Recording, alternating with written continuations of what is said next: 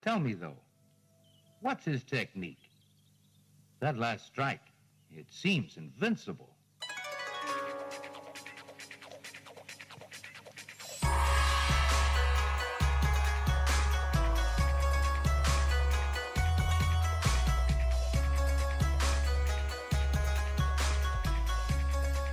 Hello, and welcome to Sons of the Dragon, the Immortal Iron Fist podcast.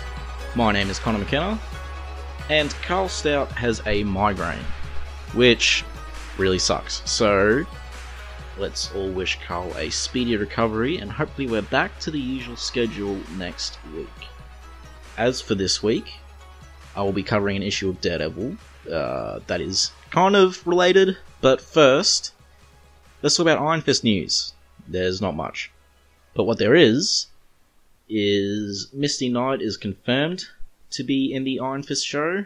I'm sure many of you are pleased with that.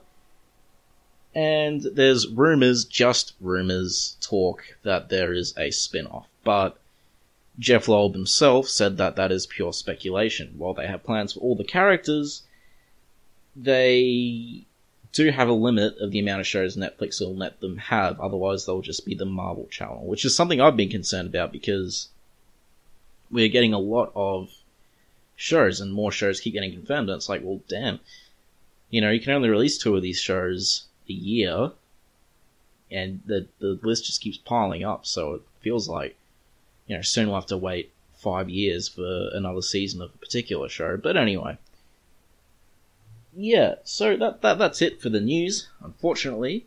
This issue we mentioned a while back, Daredevil 359.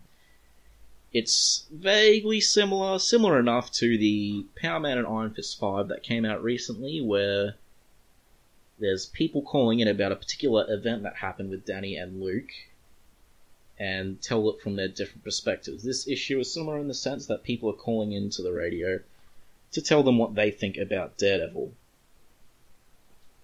And, you know, there's different people think some crazy things about him, stuff like that. So, strap in. It's a pretty comfy, relaxed issue. I'll be reading out some of the dialogue because it's pretty good. And it's just that sort of format, this issue, I guess. But, yeah. So, for those of you who don't know, I'll just give you a brief rundown on Daredevil himself. Daredevil is a blind lawyer by day and a vigilante by night. When he was young, he pushed a man out of the path of an oncoming truck, and for his efforts got some weird radioactive goop splashed on his eyes. Whatever. The point is, it acted as a catalyst and sped up his, well, evolution, so to speak. No, he's not a mutant, but yeah, now his all his senses, besides, except for his side, are working at the level to which humans will one day evolve to. So they're super senses. They work super. Like yeah. And he also got a radar sense, so he can quote unquote see everything around him. He just can't see details, but he can see shapes, stuff like that. And it's 360 degree vision. So he's still blind, but you know what I mean. And he uses other senses to create a picture, if you will. So, yeah.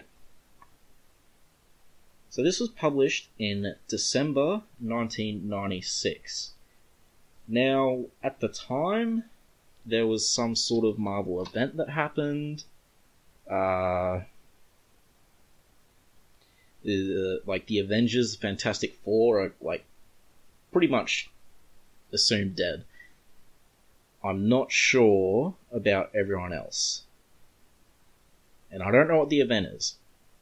I could really research it and try and find it if I want, but frankly I don't care. You know, I read through these old Daredevil runs and, like, there's always around midway through Nascenti's run from that point on, there's, like, always an event going on which affects everything. So, yeah. Anyway, onto the issue. So the cover is like a really awesome movie poster. So, in the background, we have a shadowy face of Daredevil in costume.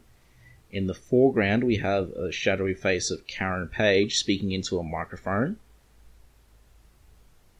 And we have in the background, sort of. It's like in front of Daredevil's chest where the D is.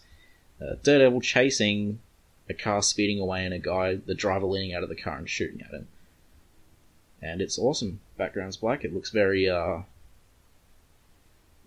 very action movie. It's great. You'll see when I post the episode anyway, but yes.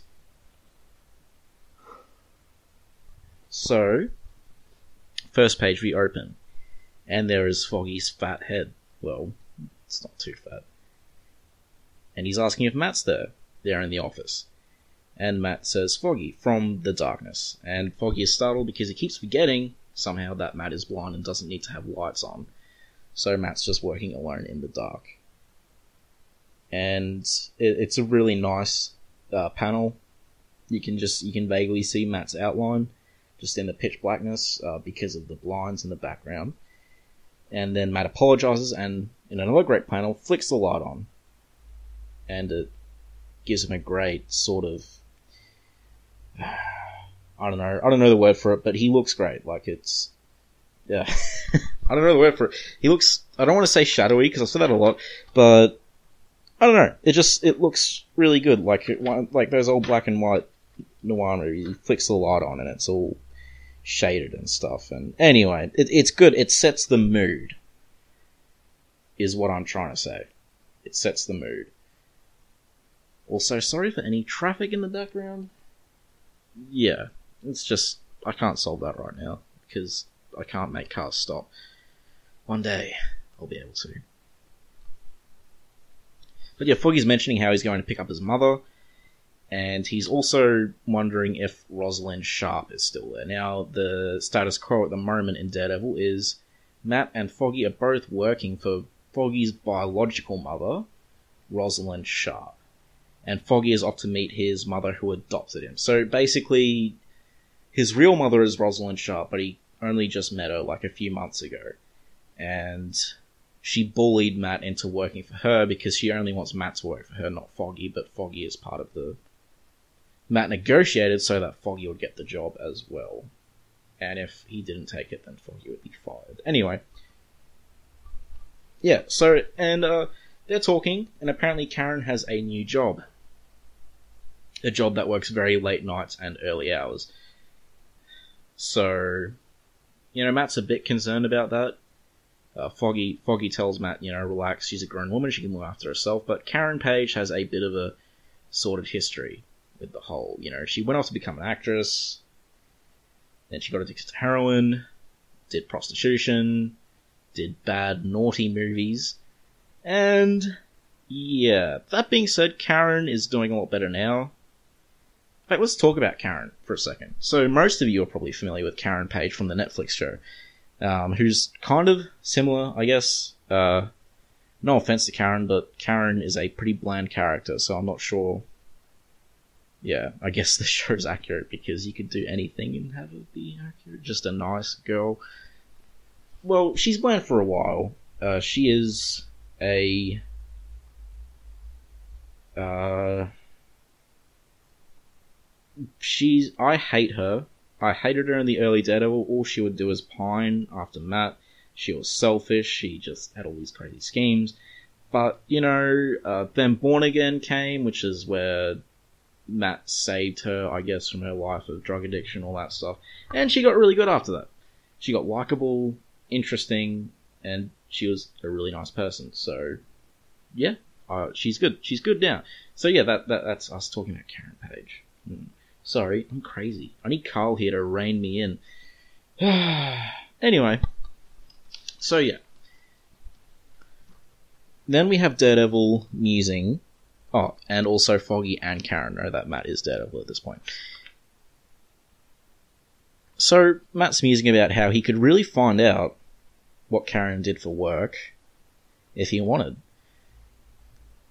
He could just follow her around by the sound of her pulse, focus on her distinctive scent, from blocks away even, as she entered a building, know what floor she got off the elevator by traces of her perfume, and yeah, but he has these gifts and he can do it, but that's no excuse to spy on his girlfriend. Because gotta remember, Matt's main characteristic is he's a good guy. So, yeah.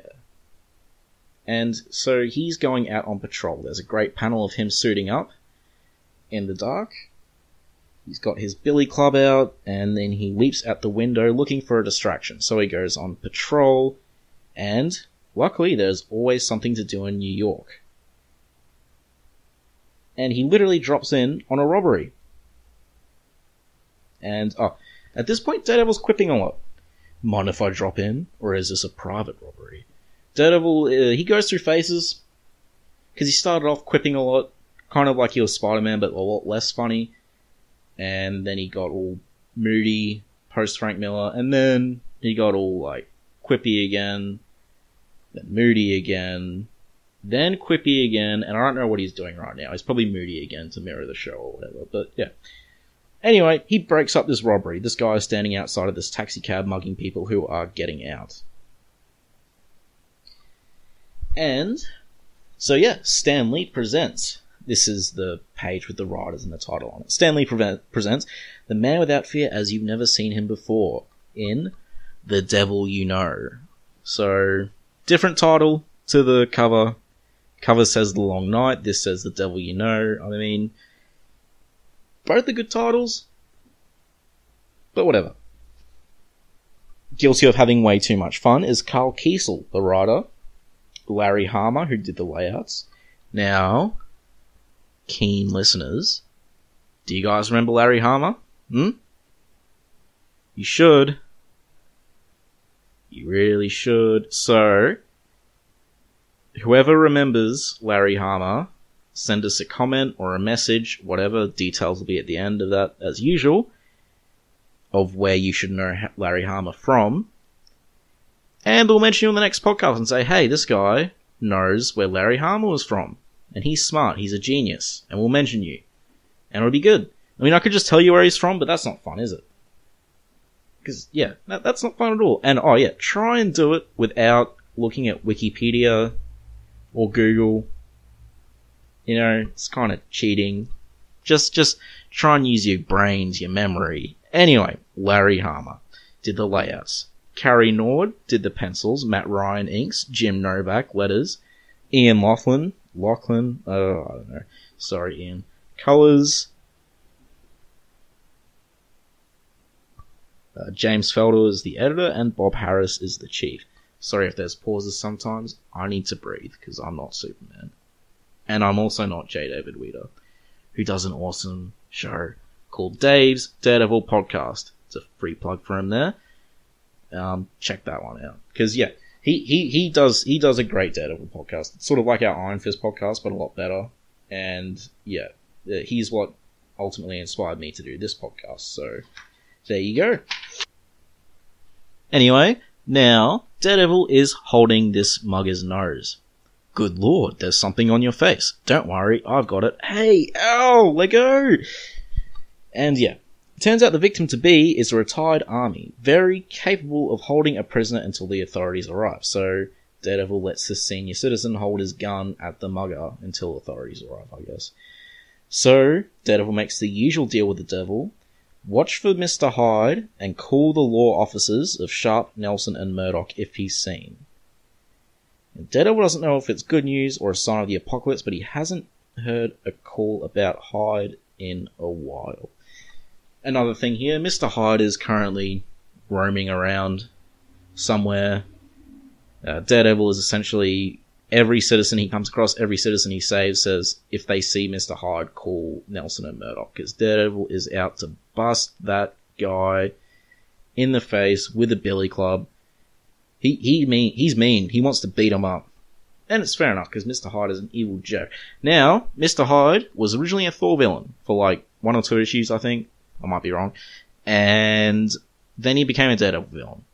From Thor to Daredevil. Yeah, weird transition there, gotta say. Especially since, like, Daredevil has always been a B-lister. Because you think of the X-Men, Spider-Man, Fantastic Four. Daredevil was one of those guys. He was part of the original Marvel, like, pantheon, whatever you want to call it. Pantheon's not a word. Anyway, so, but From the start, Daredevil's always been a B-lister. He was the only B-lister in that lineup. Hell, Daredevil came before the Avengers. And I think, it was either Dave or someone guest starring on Dave's podcast that explains why the Avengers wouldn't even exist without Daredevil, which is very interesting. But I digress. So, back to the issue. Yeah, so Daredevil's thinking about Mr. Hyde, then wait. He thinks he hears Karen's voice from inside of the cab. But all he can hear is the driver punching buttons on the radio a little too quickly. So Daredevil leans in and asks if he can talk. And he noticed that the cab driver's heartbeat is an overload and he smells of fear. Which apparently smells hot and coppery. So the cab goes off with the driver. And Daredevil's like, well, there's a chance he misunderstood me or he's up to something no good. So I kid you not, he steals this kid's skateboard. And the kid essentially tells him to fob off for that. And Daredevil hooks his billy club onto the back of the taxi and follows along on the skateboard. Yeah. Art and shading, all that stuff, great in this issue, by the way. Stellar. Definitely read this issue if you haven't yet. So, yep, he's, quipping, whatever. He's just being a smart aleck. But now we go to WFSK. Yes, that's Wilson Fisk. That does stand for Wilson Fisk. But he doesn't currently own it because Daredevil really took him to town recently and Kingpin is just at the bottom rung in hiding. He is not happy. But yeah. So we have someone talking, a radio host that looks like Daredevil, last of the Red Hot Heroes. I'm Paige Angel, and that's what I want to discuss between the discs tonight.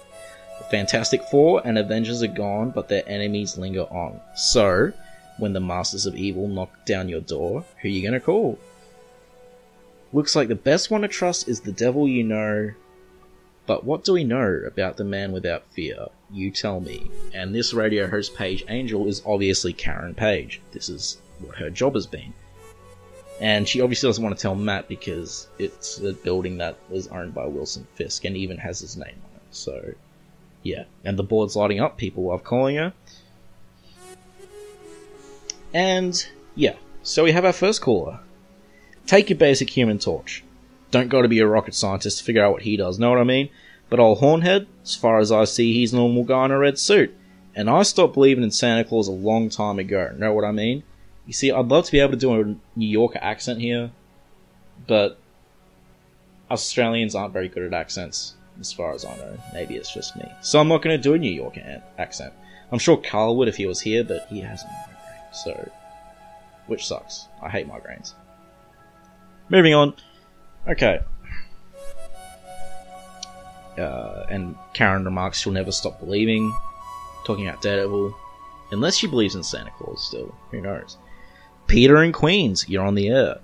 Now, who do we know that lives or lived in Queens and is called Peter? Peter Parker. But this is definitely not Peter Parker. I think that's just a slight nod to Peter. Because Peter Parker knows who Daredevil is at this point. I know it seems like everyone does, but they don't. They will soon, though. 10 years, I think? Yeah. Anyway. So, Peter, he kind of studies superheroes, collects stuff about them. And he's got this idea about DD. So I've got the physical copy here, so I'm just flipping through ads. Very old ads from the 90s. So... he thinks DD would have been a real swinger before he was Daredevil, kind of a Frank Sinatra type, living on the edge, all those dames and dice and depth.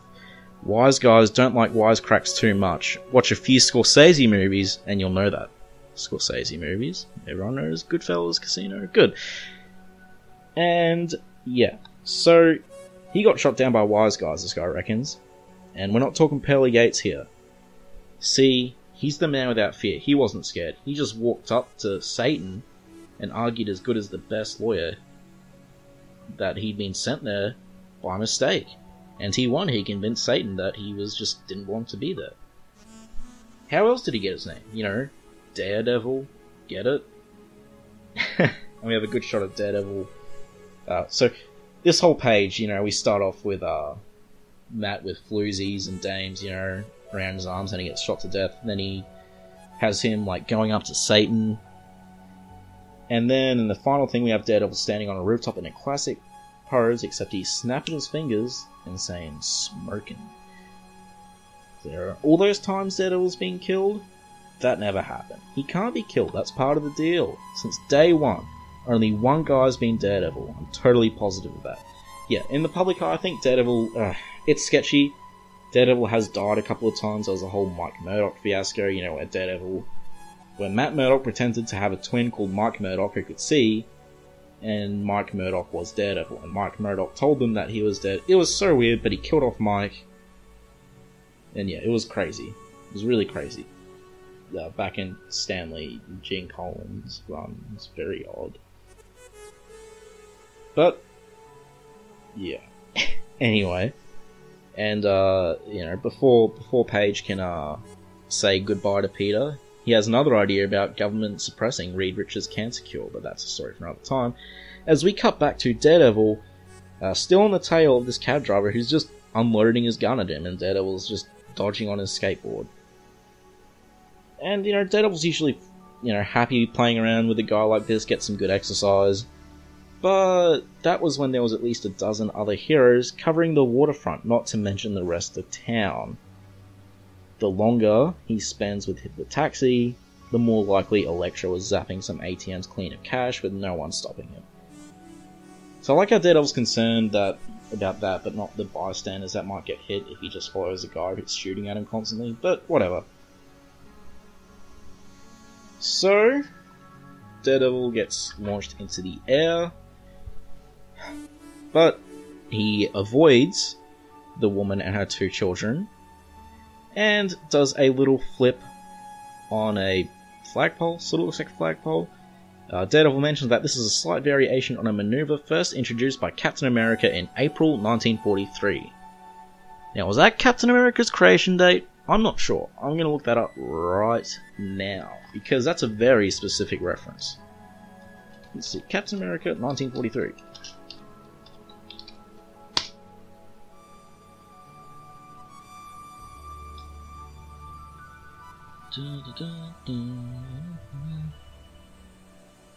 No, don't want that.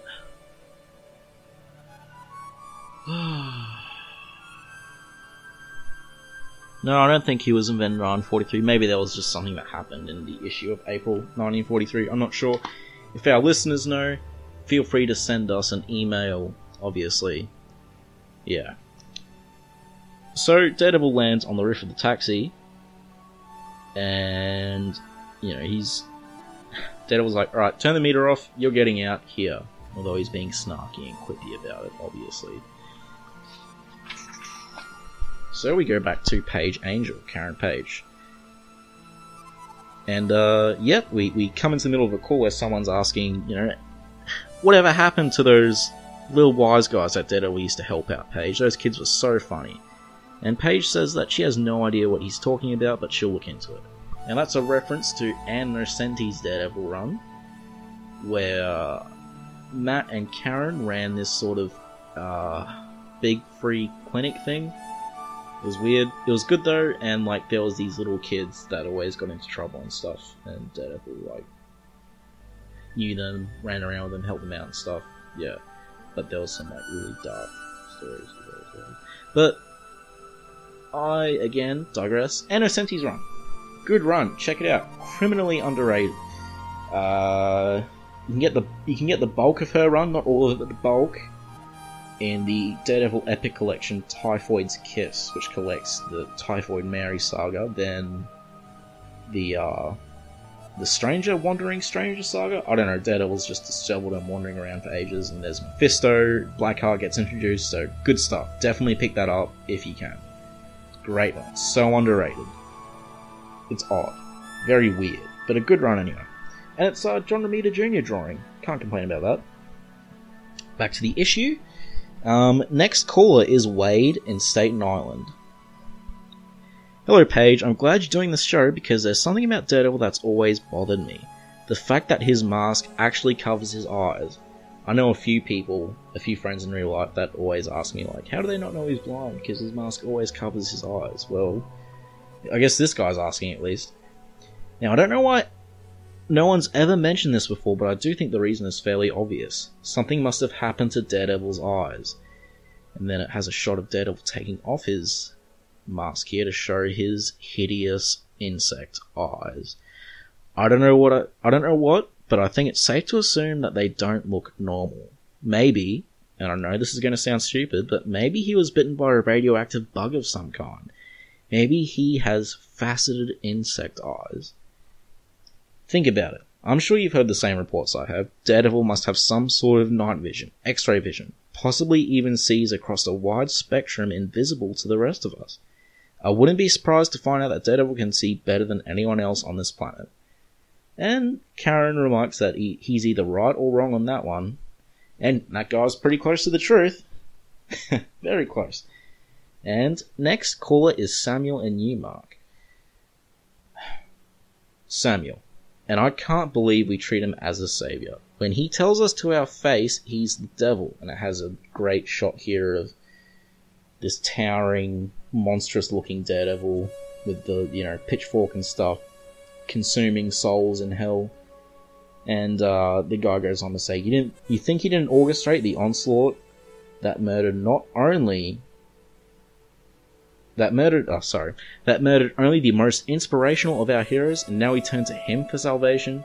Can't you see that's his plan? These are the end times. And Karen's rolling her eyes, and she goes, thanks for reminding me, Samuel, we are almost out of time, and I want to squeeze in one more call. Hello, Lower East Side, I don't think we got your name. It doesn't matter. He's watching me wherever I go. Day or night, his eyes follow me. I wonder what midnight radio would it be like this? Just crazy people calling you?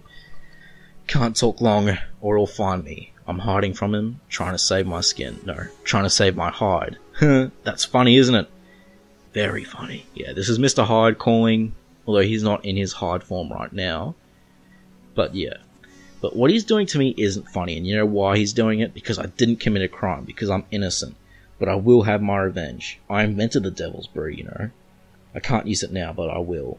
One day I will. I am the devil, and I'll prove it by killing the devil. And then he hangs up.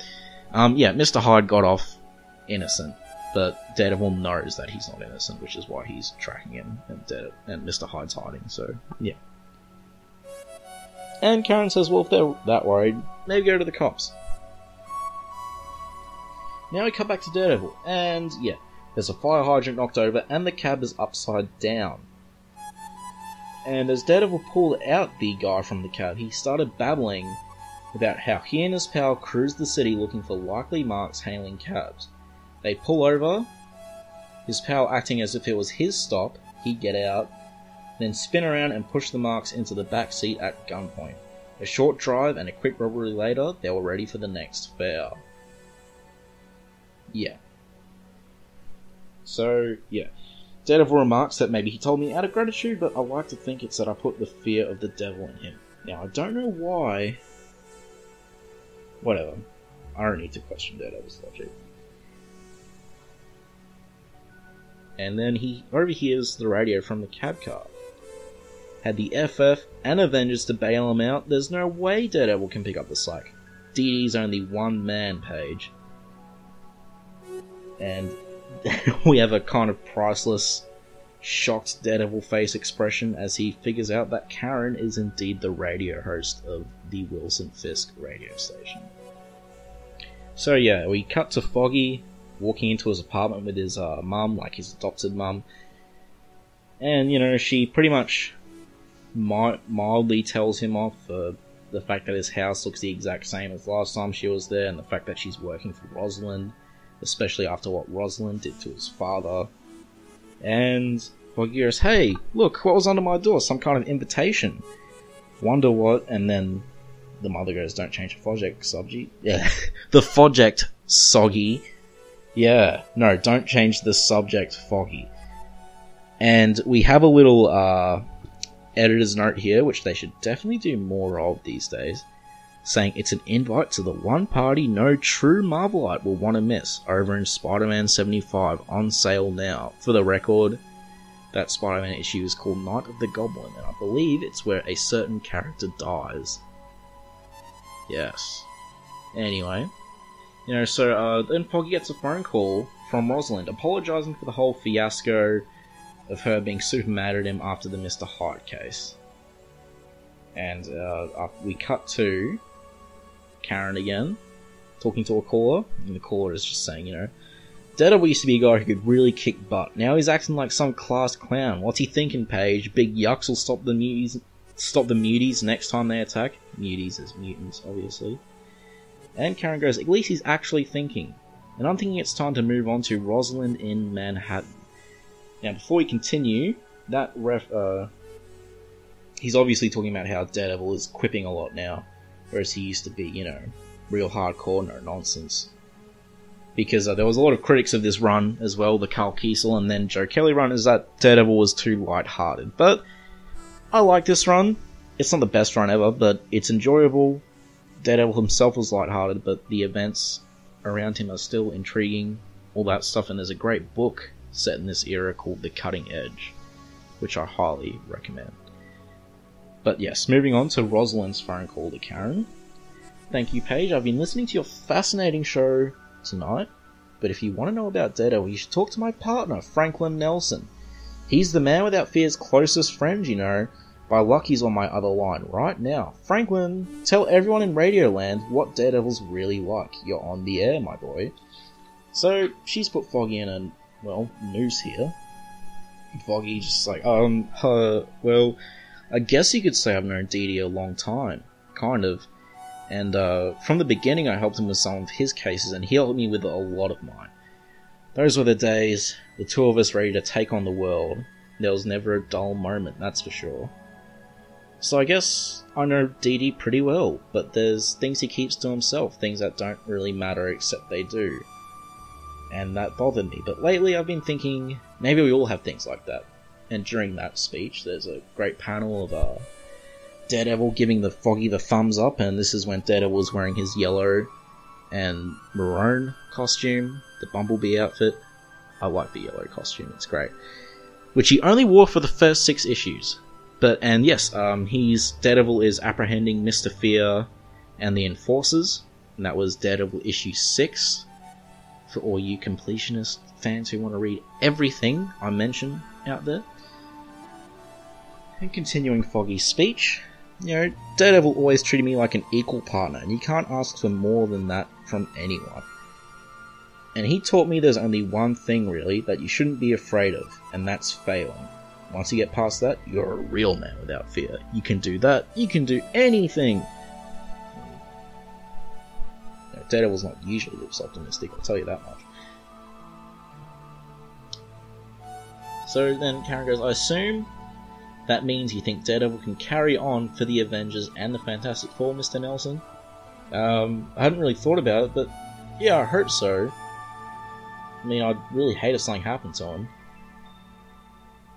And Karen says, I know what you mean. Now let's see what our next caller, Mike, in the Bronx, has to say. Well, I say, we've heard what your callers think of the Scarlet Swashbuckler. This Crimson Swashbuckler, that's also one of Daredevil's mannerisms, as one of Daredevil's nicknames, along with the Man Without Fear. Both were in Daredevil #1. They were introduced, so he had 2 nicknames from the very start. But I digress again. But I'd like to hear what you think of him, Paige.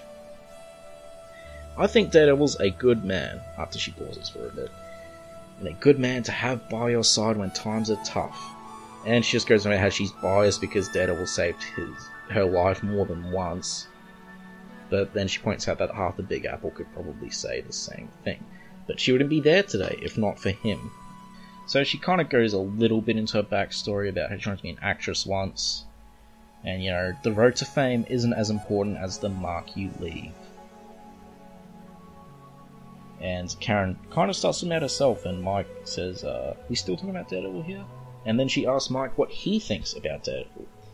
And Mike says he's blind. And the next panel reveals that Daredevil is Mike. Daredevil is calling as Mike, which is a nice nod to what the Mike Murdock saga way back when, where he, what a jerk. Because Mike, they were great friends with Mike Murdock, then he killed Mike, and they were really upset, but Mike wasn't real. So, I don't know, it was funny. But anyway, Mike, so Daredevil's blind to people, what people think about him at least, but you're right, Paige. Who you are doesn't matter as much as what you do. Take Wilson Fisk Radio, for instance. A lot of bad rumours about that place. Money laundering, mob connections. You ask me, a man who dresses like the devil would appreciate the irony of someone trying to use a place like that as a power for good. Well, I better get going. Talk to you later, Paige. And then she slips a bit, says Matt, but then she recovers and goes, matter of fact, we have to go too. But we'll be right back after this important message. So Daredevil is pretty happy right now. For this one moment, it doesn't matter if people think he can fill the shoes of the world's mightiest heroes or not. He leaps into the air, and he feels like he can fly. And it does look like he is indeed flying, and he's quite happy. And we cut to a great panel showing the ruined Fantastic Four building, the Baxter building. There's like a big chunk missing from the side. 4 Freedoms Plaza sways so little in the morning sun, most people wouldn't notice it. Now we cut to Daredevil standing on a rooftop, just looking up at it as the sun rises. I notice it, and while I may not have the raw power of the heroes who used to live here, I will do everything I can to make sure this building is a legacy to their greatness and not a tombstone. All around me, the city that never sleeps begins to move again. Delivery trucks filled with warm breads or cool produce rattle down side streets. Alarm clocks ring, the smell of coffee fills the air. Horns blare at a fender bender blocking Canal Street and West Broadway. Karen signs off for the night. Across town, a security bell goes off. Time to get to work. Daredevil leaps down the building. A big free dive, ready to head to the crime scene. And yeah, we cut to cops coming to the crime scene as the place being robbed. And they come across this guy. And they call him stupid. And he's like, you're gonna be real sorry I called me that. I'll touch anything I want. 'Cause I'm Crusher Creel, the absorbing man. I faced down Thor. I took on all the Avengers. This town's mine now. Who's gonna stop me? Who's gonna dare? And then Daredevil swings in, kicking the absorbing man in the face, who's turned himself into a brick wall. Sort of. Well, he's made of bricks now. Anyway, Daredevil remarks, could he ask for a better entrance line or what? And yeah, he kicks him in the face, throck, and next issue, Daredevil in the deadliest fight of his life alone against the Absorbing Man. Fun fact about Crusher Creel, the Absorbing Man, is the fight that Battling Jack, Matt's dad, won in the Netflix series that he was supposed to throw was in fact against Crusher Creel. So, not in the comics, but in the show. So that's a little note. So yeah, hope you guys enjoyed that. Sorry about any traffic or my sore throat getting in the way. But yeah, I really like that issue. Daredevil 359. You can pick that up in the Epic Collection. Widow's Kiss, which covers Joe Kelly's run, I believe. Actually, I'll just double check this is in that Epic Collection, because I'd be silly if it wasn't.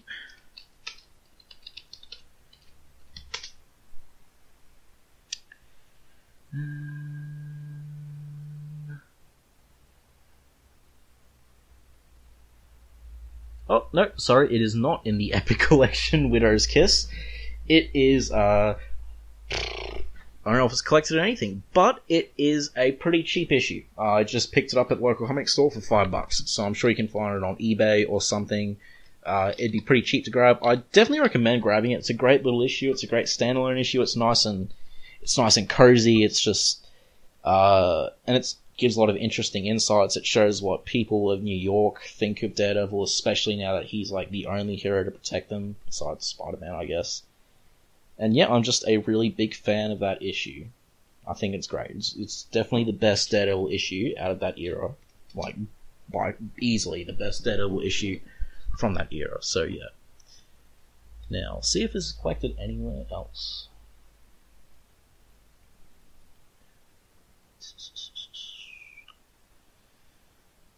It's post. Okay, so it's post Onslaught apparently. So it must have been Onslaught that was.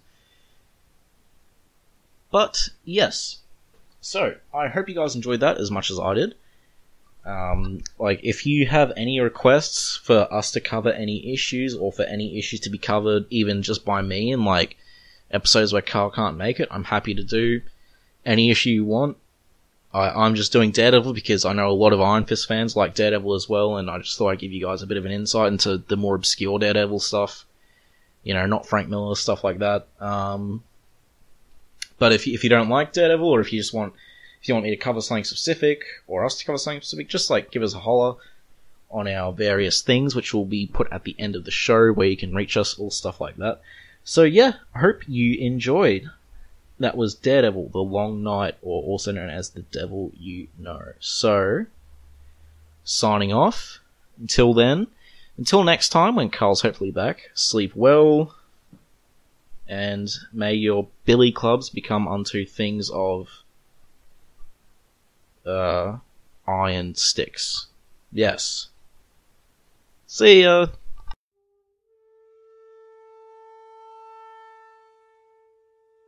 Iron Fist and all other characters in these comics are properties of Marvel and Disney, and any music or images we use belong to their respective copyright holders, and we do this for fun, so please don't sue us.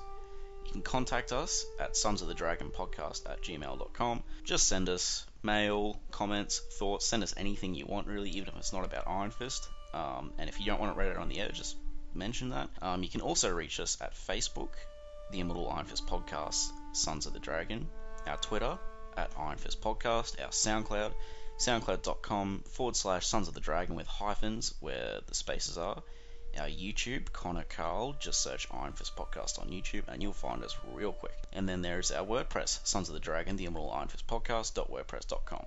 We are also on iTunes, feel free to rate us there. If you rate us less than 5 stars, well, just tell us what we're doing wrong and we'll try and improve that. And last but not least, we are on Podcast Garden in the literature section. And thanks to Thomas Tissoff for the theme song at the start. And thanks.